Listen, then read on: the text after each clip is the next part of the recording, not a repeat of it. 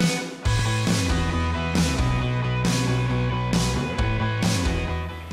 this unit, I want to emphasize a key point. Just before you begin your production, before you actually plan your production, you need to think, what is my production's goal? What is the point? What is this story I'm going to tell? Now, of course, if you watch a movie, you know, it may last 90 minutes, 120 minutes, 2 hours, but in the end, you kind of can summarize the movie, can't you, in a very short sentence. A person is young, falls in love, gets married, and becomes an astronaut, something like this. So these things are very compactable. You can put them into a small idea. Well, what I think you need to do before you even begin to plan the details of your video is think, what's the goal of your video? Of course, when we watch advertising, very often you may think this advertisement, the goal is to make me buy more of something, make me buy some Coke, for example. In reality, that's not really the goal of that ad. The goal of the ad is to just help you remember the product's name, the brand. Brand recognition, so that when you do decide to buy, you decide to buy the one that you've heard of before. So, what's the point of your video? Can you give me the point? Can you tell me the goal of your video in one sentence? So, for example, if I was to begin to make a video and I needed to do some training, maybe teach new students coming to the university how to do something. Maybe my goal would be teach students in the dorm how to get their lunch from the dorm refrigerator. That's a bit long. So, how to retrieve your lunch from the refrigerator. New dorm students, how they eat their lunch. So I make it shorter and shorter and shorter so I get down to the point. And if I tell someone the point, they can understand, oh, new students need to know how to get their lunch from the refrigerator in the dorm. Got you. Okay, good. Got it. Maybe we can just cut it down to how new students eat their lunch, or where new students can keep their lunch, something like this. Work it, work it, work it, get it shorter, shorter, more and more clear, and then I can tell people what it is, and as they listen, they say, ha, I got it, I understand that, that makes sense to me. So, to make your goal, think about it, write it down, cut it down, rephrase it, make it shorter and shorter, and then find a friend that is willing to be honest with you and say, this is my sentence, this is my sales pitch or elevator pitch. You know, they call it an elevator pitch because the idea is you walk into an elevator and you can see another person and you can tell that person your idea, your pitch, before the elevator stops at the floor someone is getting off. And before it stops, the person you're speaking to says, ah, that's a great idea, I get it, that's really good. That's called the elevator pitch. You should come up with an elevator pitch for your video. What is it your video's going to do? What's the goal? Once you have that, then you can begin working on your production. Before you have that, you're very likely you're going to waste time on your production. You're going to make a lot of things in your production that are not needed, and that's going to make you frustrated and maybe give up. Let's think of another example. Often, as I've said, students come to me to borrow a video camera because they want to record a visitor. Now, if I was to ask them, what's their pitch? What's your goal? Right? Well, what is their answer going to be? Their answer may be something like, I don't know, my professor told me to come here and do it. Well, if that's the goal, then this video is not going to turn out good. And this is why we often see people just set up a video camera, record a visiting lecturer, and no one ever watches the video again. Kind of just disappears into space somewhere. Nobody knows what happened to it. And we don't want that to happen to our videos. We want our videos to be interesting. Even if it's a recording of someone giving a lecture. Can't that be interesting, right? So when I ask you the goal, maybe my student could say something like, oh, we have a professor who's going to present about e-commerce today, and I want to make a video that captures the key point of Professor Smith's e-commerce experience. It's a little bit long, but I get the idea. I kind of say, hey, yeah, okay, yeah, Mr. Smith, Professor Smith, he's a good guy. He's done a lot of work in that area, a lot of experience. Want to capture his experience? Got it. Okay, so this setting a goal, making a pitch is a great way to clarify your brain just before you begin the hard work. But you need to get that clear. All right, let's go over to the hardware table.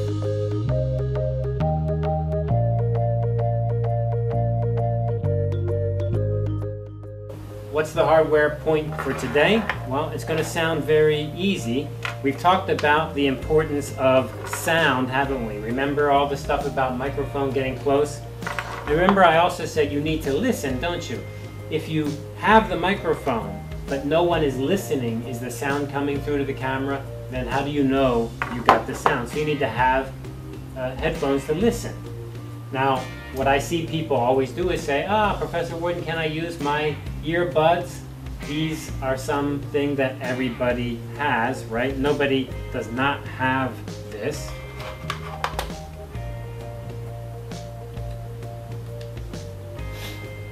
Everybody has their earbuds, of course. These are pretty cheapo ones. So, can I use these? And look, you can take these earbuds. What is this here? This is a mini jack. You can see it has the two black lines.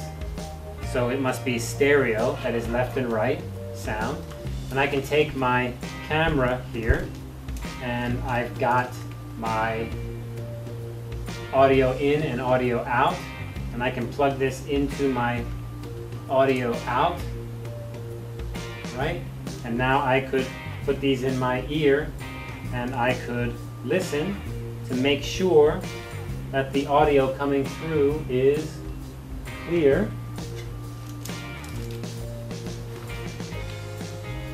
Right, so I'm going to listen, and no, that's not a good idea. This is really the worst thing you could do besides nothing. I mean, nothing is the worst thing. Nothing is really bad. Nothing is horrible because you don't know is there any sound at all. But this is not good. This is almost nothing. There's a few reasons why.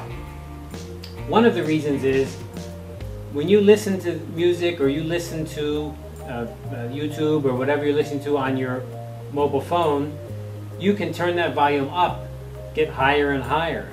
But on a camera, it may not have an adjustment that can get that volume high enough for you to hear clearly on these little tiny headphones.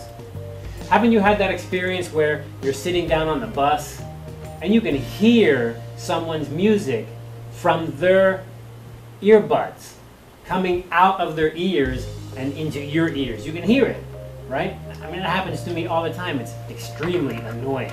Right? Why is that? That's because they've got it so loud.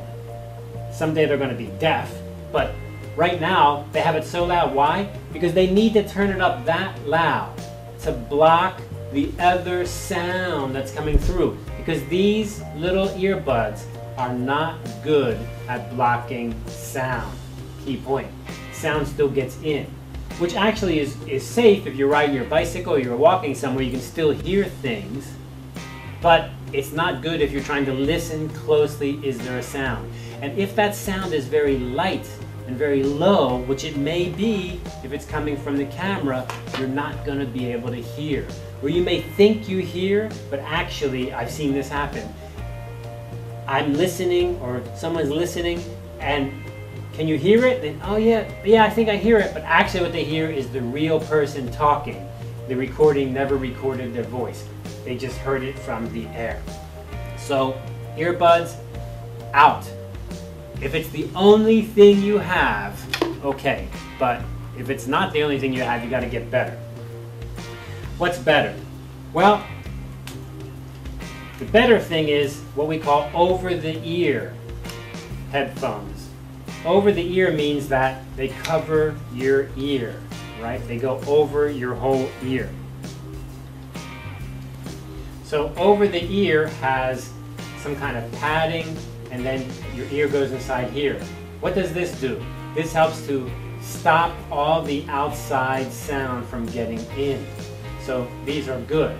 Now this is a normal pair of headphones, and you know what? I bet you or your friend has one like this. This one also has a microphone on it for talking on Skype, for example.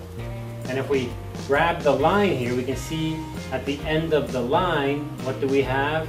We have a USB connector. Ah, well that's going to be a little bit of a problem, isn't it? Because our camera is not going to have USB.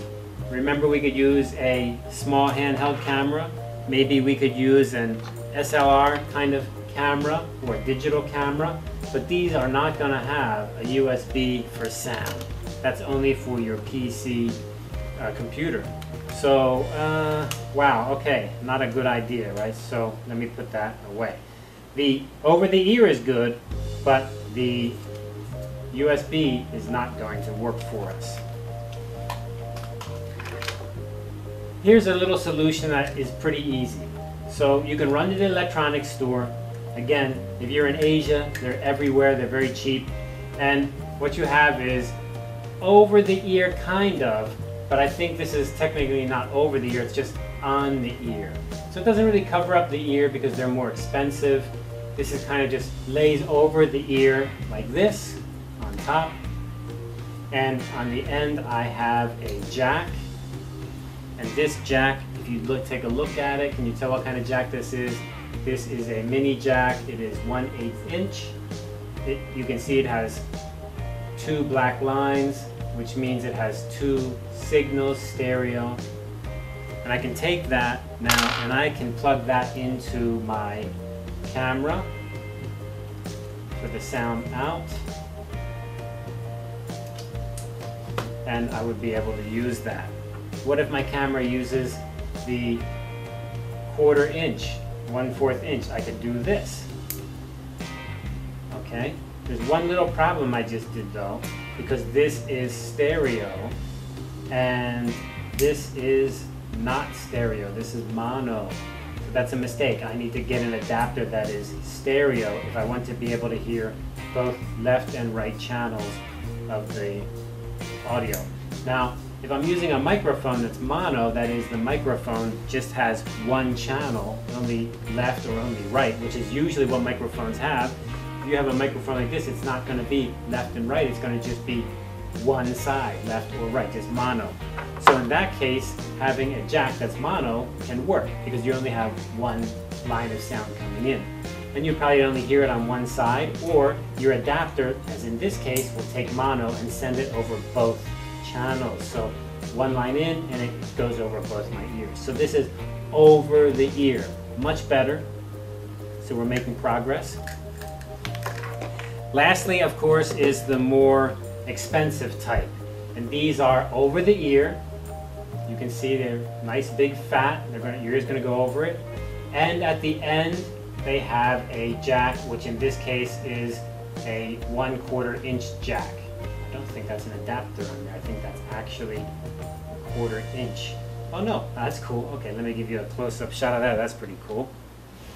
This is an adapter. It has a 1/4 inch. This is professional level stuff. It's really good. You can see 2 black lines, so that's stereo. And then you can see 2 black lines, so that's stereo. If our microphone is mono, that's okay. It just means it'll come over one channel. Look at that. This is pretty cool. It like goes on there and it screws on. I didn't even know that until I shot this video today. Cool, cool, cool. And here are the headphones, and you can see they're padded and your ear goes inside. So this is over the ear, over the ear. So over the ear is obviously the best way to go. If I put these on, I can't hear anything that's going on outside. I can barely hear my own voice. So this would make monitoring the video very clear and accurate. Alright, so good luck with your headphones and making the most important part of your video. I repeat it over and over again. Audio. The sound is the most important part. If your sound sucks, nobody will stick with your video. Sound. Good luck.